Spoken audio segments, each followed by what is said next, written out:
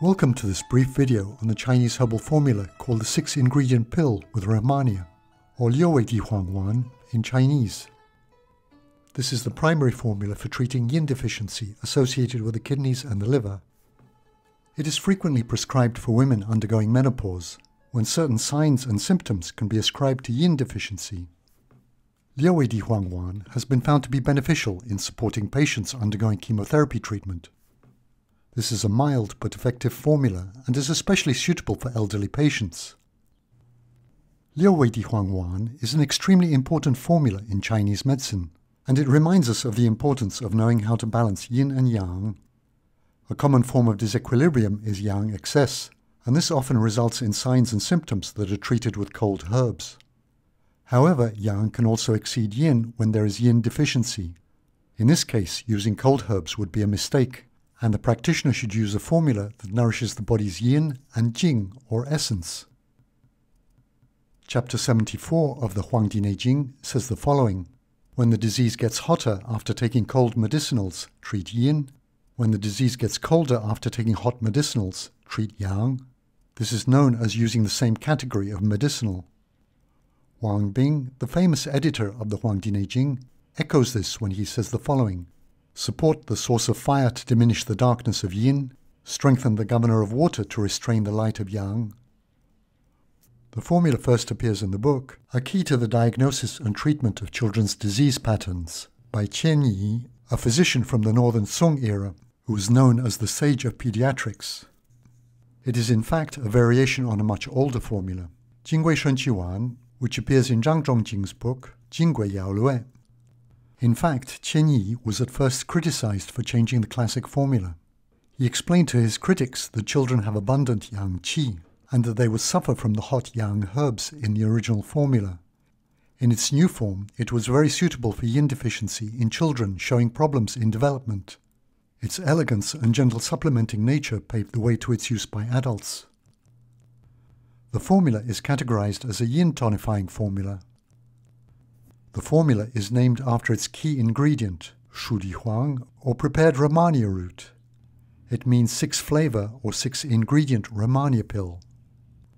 As the name implies, the formula is usually administered in the form of pills, formed by grinding the ingredients into a powder and mixing with honey. The formula can also be administered as a decoction. This is a key formula in the Chinese pharmacopoeia, and by studying it we can learn a lot about Chinese herbal medicine.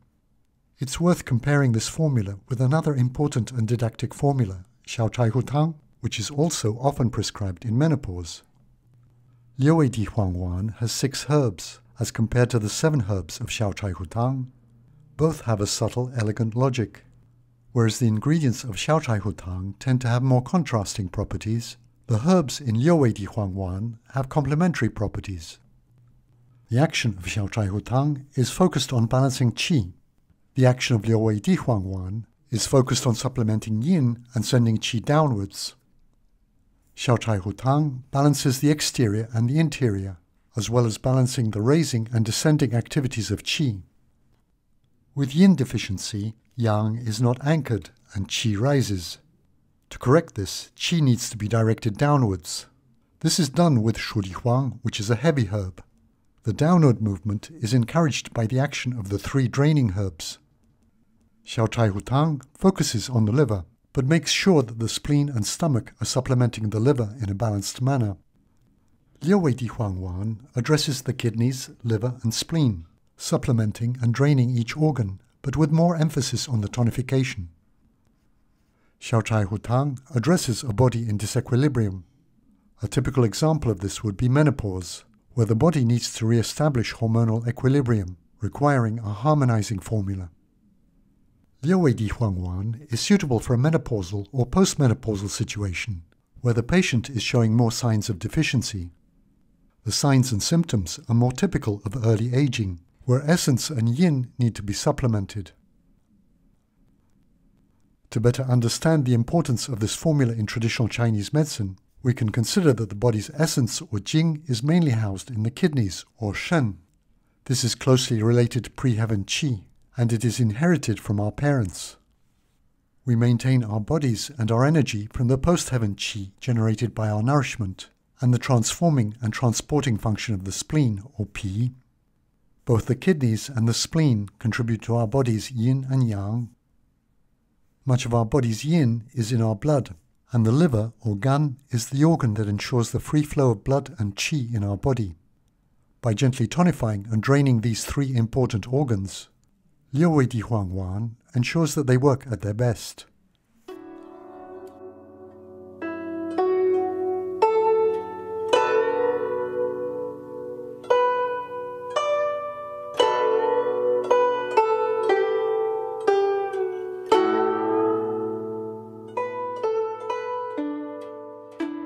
Liu Wei Di Huang is made up of 6 herbs: Shu Di Huang, or prepared Rehmannia root; Shanzhu Yu, or Asiatic cornelian cherry fruit; Xiao, or Dioscorea; Xie, or alisma; Mudan Pi, or the bark of Mutan peony root; and Fuling, or poria.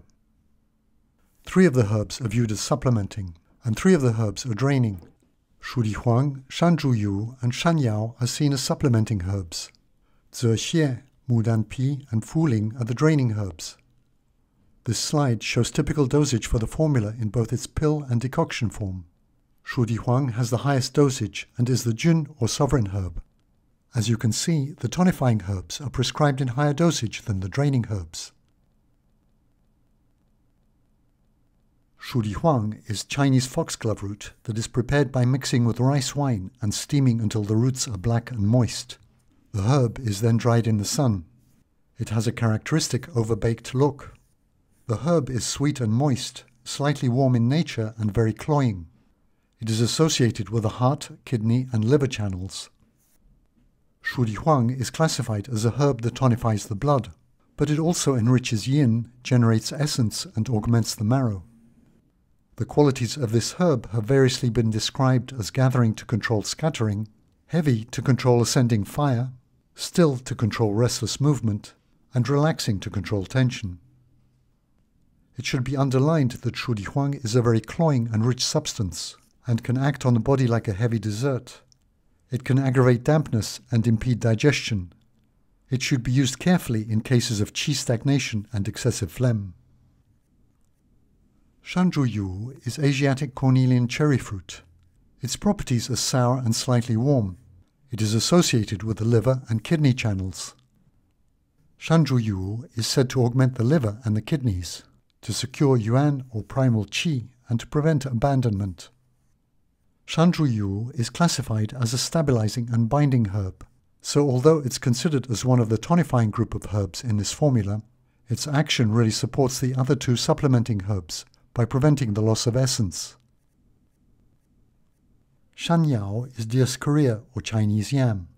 It is often served as a side dish in Chinese meals. It is sweet and neutral and associated with the spleen, lungs and kidneys. Its key characteristics are that it tonifies the qi and yin of the spleen, lungs and kidneys. Like Shanzhu Yu, it secures essence or jing. Xie is Oriental water plantain, or alisma rhizome. It is sweet, bland and cold, and associated with the kidneys and the bladder. This is a diuretic herb that disinhibits water and leaches out dampness. It discharges heat associated with ministerial fire, and it also clears turbidity. It should be used with caution if there is sunken qi in the middle jiao or middle burner, an assessment that is often associated with persistent diarrhea. Mudan Pi is the bark of the root of Peonia lactiflora. It is acrid, bitter and slightly cold. It is associated with the heart, liver and kidney channels.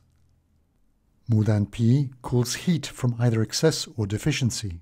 It gently invigorates blood without injuring blood or yin, and clears latent fire from blood. It should be avoided if there are symptoms of cold in the blood. It should also be avoided in pregnancy or if there is excessive menstruation. Fuling, or poria, is a large mushroom that grows underground on the roots of red pine trees. It looks like a coconut and has a dark brown exterior and a white interior. It is important for controlling dampness in the spleen. Although you'll often see it in cubes, the great physician Zhang Xichun preferred to use it thinly sliced. The nature of Fuling is sweet, bland, and neutral. It is associated with the heart, spleen, kidneys, and lungs. Fuling leaches dampness in the spleen, thereby allowing it to efficiently transform food nutrients into qi and blood. It is mild, but recognized as being effective, and it is very often prescribed by Chinese physicians. It is also beneficial for the heart and helps treat insomnia.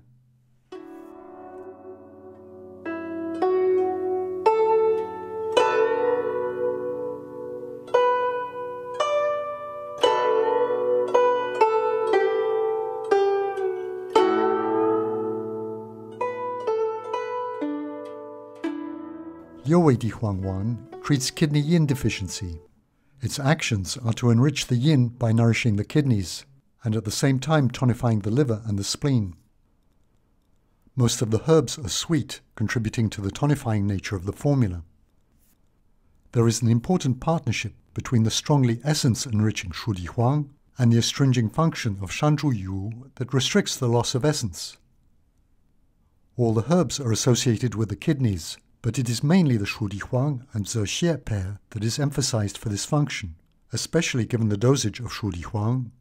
Ze Xie promotes urination to prevent fluid stagnation and to clear kidney fire.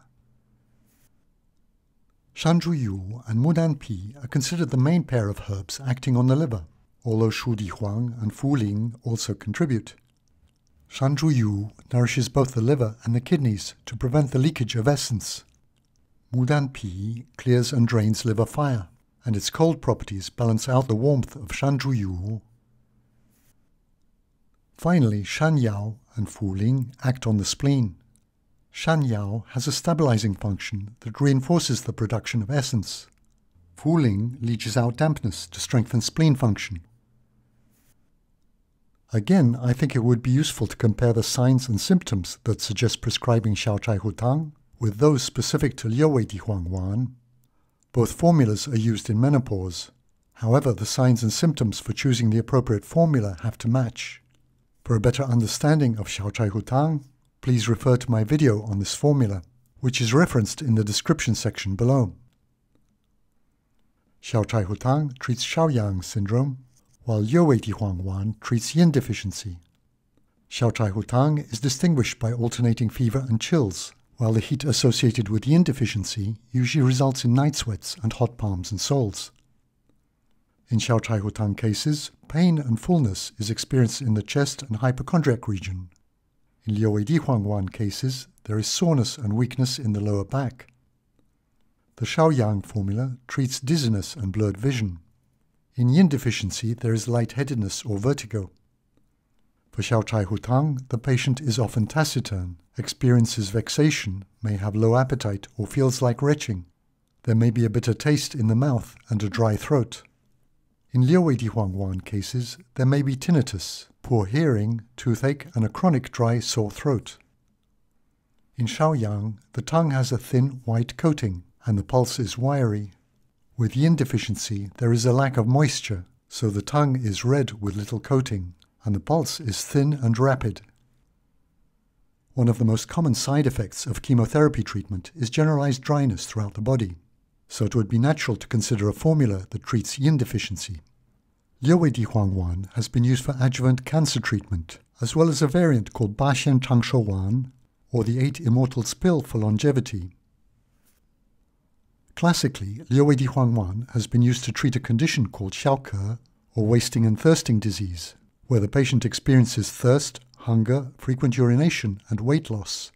This has been correlated with type 2 diabetes. Though mild, this formula should be used with caution in cases of indigestion or diarrhea due to spleen deficiency, or where there is excess dampness.